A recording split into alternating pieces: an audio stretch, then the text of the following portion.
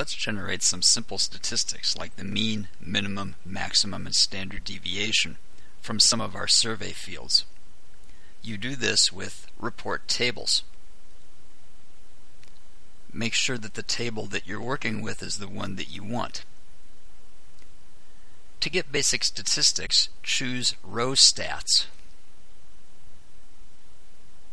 and then click Add. Let's select age, height, and shoes. By default, SOFA just shows you the mean or average for those columns.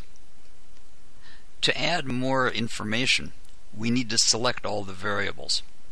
To select all the variables, hold down Shift and click the first variable name. Notice that they're all highlighted now. Now click Config to the other statistics you'd like to see. In this case, we want the standard deviation, the minimum, and the maximum, as well as the mean. Click OK. The example data shows you what your report will look like when it grows up.